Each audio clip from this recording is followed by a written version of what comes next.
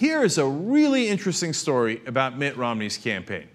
Now, you see him piling up all these endorsements, you know, from top public officials on the Republican Party and from some of the conservative organizations, but he's clearly the least conservative of the candidates, or at least the guy who has been least principled in sticking to the conservative line, because when he was running as Ted Kennedy in Massachusetts, he was trying to pretend that he was more liberal than Ted Kennedy. Now, why are conservative organizations or even Tea Party politicians backing Mitt Romney? It doesn't seem to make any sense, right?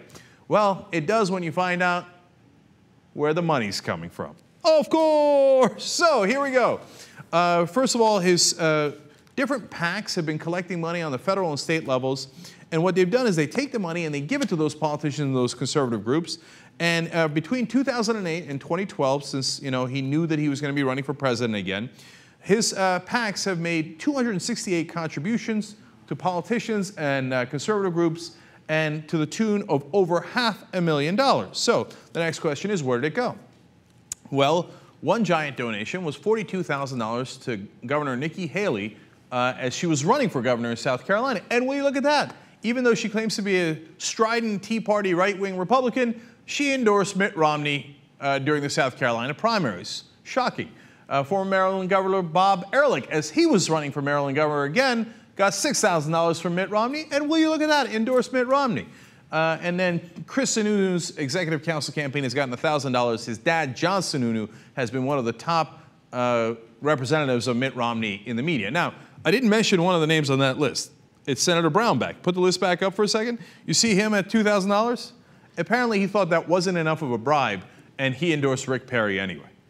Okay, he's like, oh, come on. You're going to give Nikki Haley $42,000 and she's a rookie? And I'm a former senator running for governor and you're only going to give me $2,000? Yeet. I can get better bribes from Rick Perry. So now how about those conservative groups? Well, I mean, come on, their whole point is to be as right-wing as possible. They're not going to go with the least conservative candidate, are they? Wrong again, Bob. Of course they are. Where's the money? So let's look at these. National Organization for Marriage. These are the people who are against gay rights, gay marriage, etc. They took $10,000 from Mitt Romney. All of a sudden, big fans of Mitt Romney. $5,000 went to the Coalition for Safe Streets in Boston. Now, that is against marijuana legalization and in favor of imprisoning more people smoking marijuana.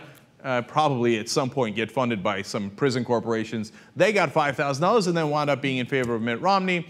And the last $5,000 went to another anti-gay group, Citizens for Traditional Marriage, who all magically wound up supporting Mitt Romney's campaign. Who could have seen that coming?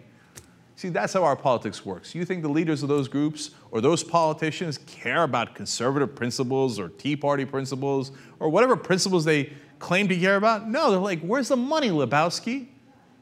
And if Romney comes in and he's Lebowski and he's got the money and he says, hey, by the way, I used to be totally against your positions. I'm now pretending to be in favor of your positions. What do you think? They go, we want the money anyway, Lebowski. Okay, and there it is. And that's how politics is played.